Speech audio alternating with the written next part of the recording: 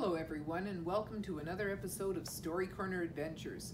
We're continuing with the second half of chapter 14, the second last chapter of the book The Wheel on the School, by Meindert Dejong. And we have left two small children. This is the younger sister of Lena, whose name is Linda, and the younger brother of Auke, whose name is Jan. We have left them trapped on the top floor, the bell loft of the village bell tower. Nobody in town knows where they are, but they've also made a very important discovery as they've been out there. They have seen two storks fly over the sea, and then, for some inexplicable reason, they have landed in the sea and they are standing there, which is as strange to Linda as it would be to us. Now, we stopped there, first of all, because this is a very long chapter, but also because we're about to have a switch in scene. There's a page break, and the scene is going to change to another point of view. Here we go. There was a knock on the schoolroom door, but before the teacher could reach the door, it flew open. Lena's and Auke's mothers stood there. Maybe we shouldn't, Lena's mother started. Teacher, Jan and Linda are gone. We've hunted all over. Her voice was loud and desperate in the schoolroom. Her scared eyes sought out Lena. Lena, you've got to come. I don't know where to look anymore. You too, Auke. Come, Auke's mother said timidly. Then she began to cry. We'll all come, the teacher said promptly. If we all take part, we can go out in all directions. We let them out at school time. We each thought they were next door at the other's house, Auke's mother said helplessly. Lena's mother nodded all along with her. Linda, that's Lena's little sister, was talking about storks. She's heard Lena worried about the storks in the storm, and now we're afraid they went out into the country to look for storks. And the ditches brim full along every road. They're not in the village. I've been to every house. She couldn't stand still any longer. She turned and ran out of the room. Auke's mother ran after her. I'll go with the women. A man along will make them feel better, the teacher said hurriedly. Each of you take the same road you took to find a wheel, but two of you go along the sea and the dike. He rushed out after the women. It must be serious if the teacher dismissed school, Lena thought, and bit her lip nervously. Yella did all the directing. She tagged mutely, almost gratefully, after him when he said, You and I'll take the dike, Lena. Yella walked fast along the top of the dike. Lena ran silently on behind him. The running on the windswept dike left her no breath for talk. She just let Yella talk. He seemed to feel important in being head of a scouting party. It wasn't his little sister was gone. Yella, in his importance, seemed to lose sight of the reason they were on the dike. Now he was looking out to sea. We don't have to look for storks for the next few days, he decided expertly. The storm is still blowing itself out over England. Lena felt scornful. Yella hadn't the slightest idea which way England lay. Yella was the poorest in geography in the whole class. Then Lena felt anxious again and trotted faster. She wished it could have been Auke with her instead of Yella. Auke's little brother Jan was lost too. Only then they'd both be too anxious. No, maybe it was better getting irritated by Yella, because then you thought other things than the awful thought of Linda and Jan floating in a ditch full of water. Lena threw a hasty glance up at the tower clock. 10 o'clock almost. 2 hours Linda and Jan had been gone. Yella had opinions on the tower, too. The teacher shouldn't have gone off with your mother and Auke's. He should have rung the bell. Then all the country people would come to the village and they could all help look. Most likely, if those two kids wandered into the country, somebody working on the land would have seen them. Teacher couldn't do that, Lena said hotly. He mayn't. Why was she so irritated with Yella? You know the government sets the times he must ring the tower bell. Why, they'd all come running thinking something terrible had happened, like a fire or something. Isn't this terrible enough? Yella argued. 2 little kids, maybe drowned. Oh, he shouldn't have said that, Yella realized too late. He heard Lena gasp. They'll be playing somewhere, locked up or something, you'll see, he added hastily. Let's hurry, Lena said. They raced out of the village in the direction of old Dua's turned-up boat. Just beyond the village, the remnants of an ancient, dilapidated pier, like an old dock, jutted a short way into the sea. All that was left of it was a row of jagged, uneven piles, sticking above the water like the worn teeth in an old man's mouth. But it was a temptation for children to crawl over the jagged piers to the piles to the pier's end. There were dangerous gaps in the pier and jagged holes where piles were missing. Oh, but Linda and Jan were too young to go out on the pier and jump the gaps, Lena tried to assure herself. She just thought the thought, and there... She grabbed Yella's arm and stood, pointing, speechless. Something white floated on the water in a gap between the piles. Something white. White? Oh, but the children wouldn't be wearing white. Not in winter. It was awful how you scared when you were worried and anxious. It's nothing, she managed to say. I thought I saw... She didn't explain. Her relief left her body too limp for talk. Oh, it was nothing, she gratefully said again.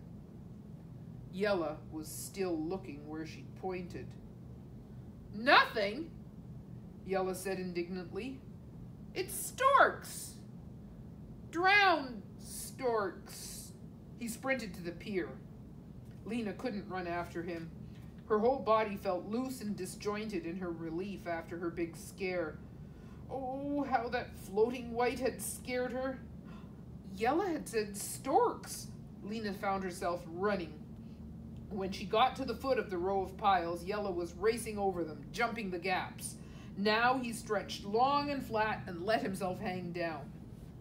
They were drowned storks. One after the other, Yella pulled them up by their dead wings and laid them on the piles. A somber Yella came slowly back to Lena, a stork dangling wet and lifeless from each hand. And Jana said... Yella was almost crying. But it was the newspaper that was right. They drowned in the sea and there won't be any storks. Come on, we gotta find the teacher, show him. But Linda and Jan...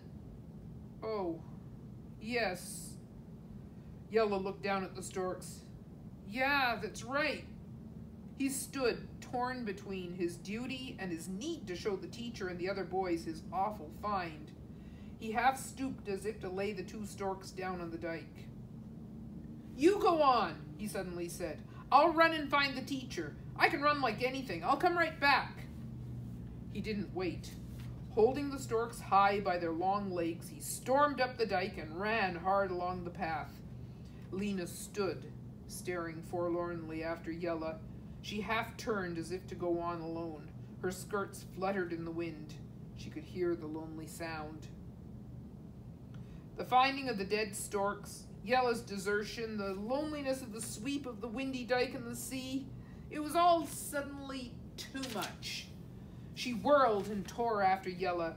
Yella, wait! Yella! She sounded so sharp and shrill, Yella must have thought she'd found Linda and Jan, maybe drowned too.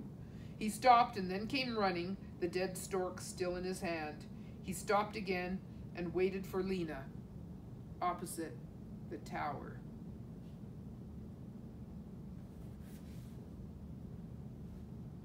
Now there was her sister Lena, running back to that big Yella again.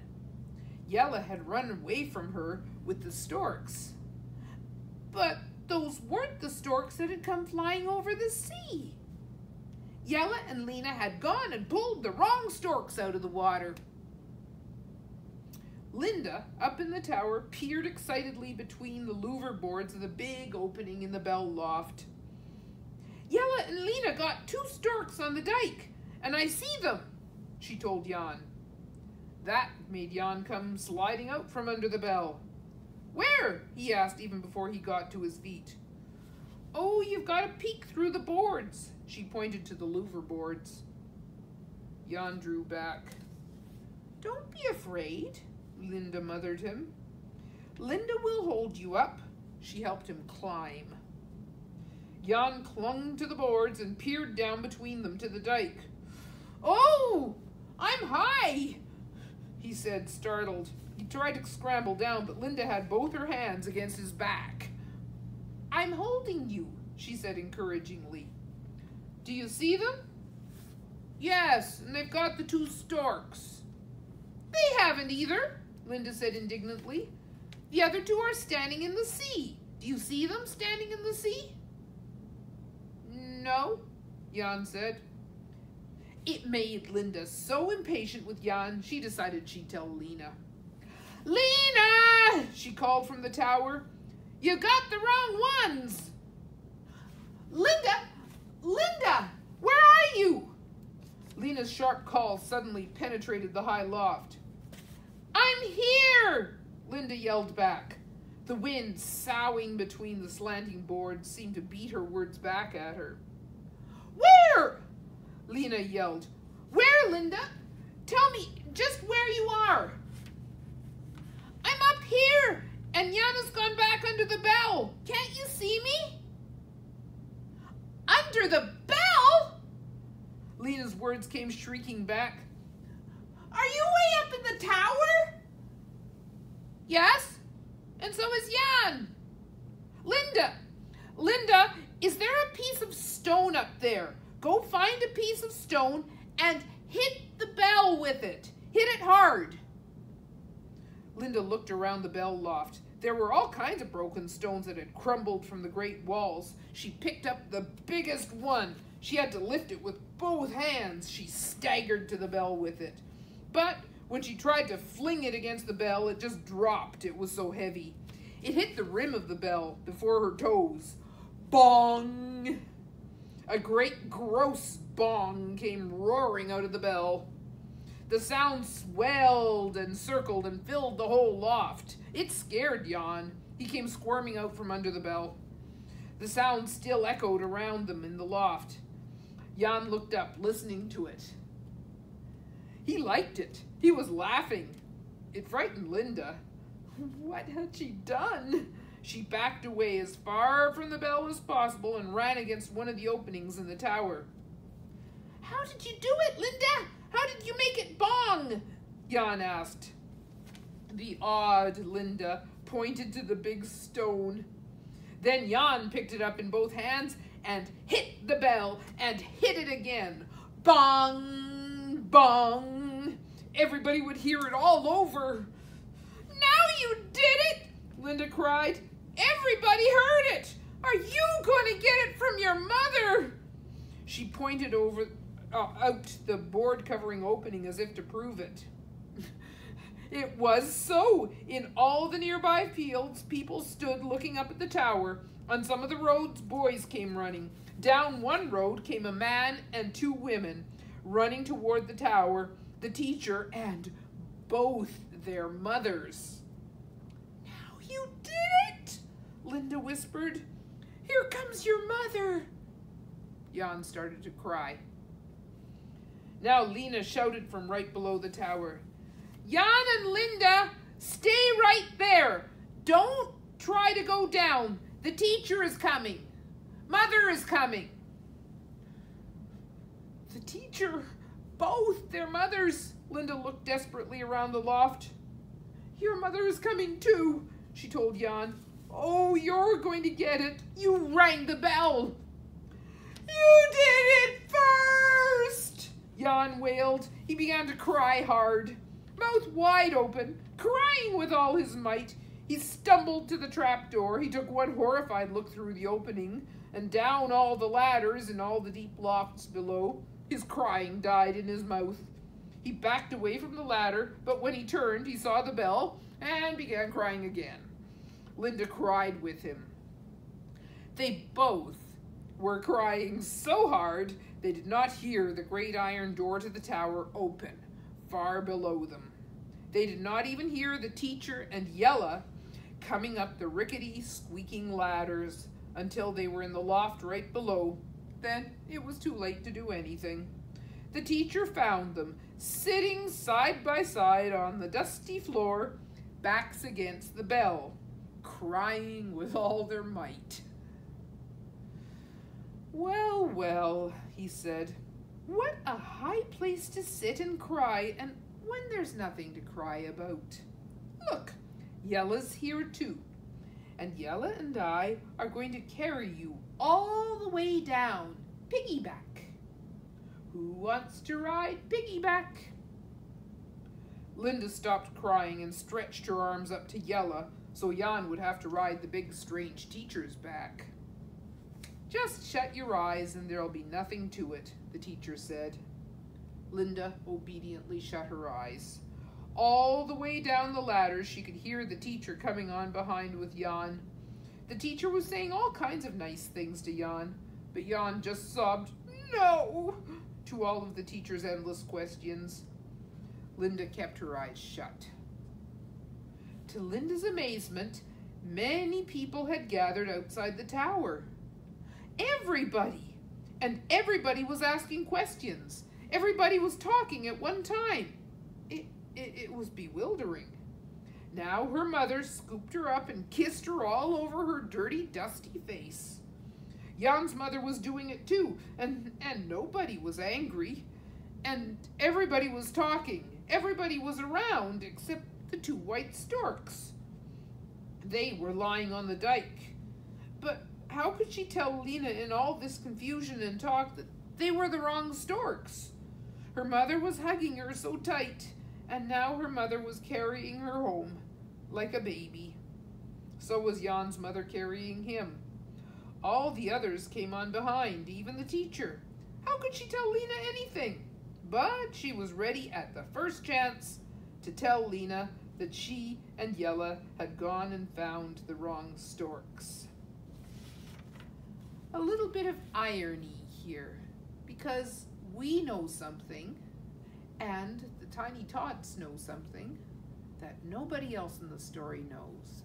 And yet, it doesn't look like Linda's going to really get much of a chance to tell anybody about it. Because as she's being carried along like a baby, she's probably going to fall asleep like a baby and not be able to do that. Let's find out in chapter 15, Storks in the Sea, and see how it comes about that they find out. Thanks for joining me again today. See you again soon. Bye now.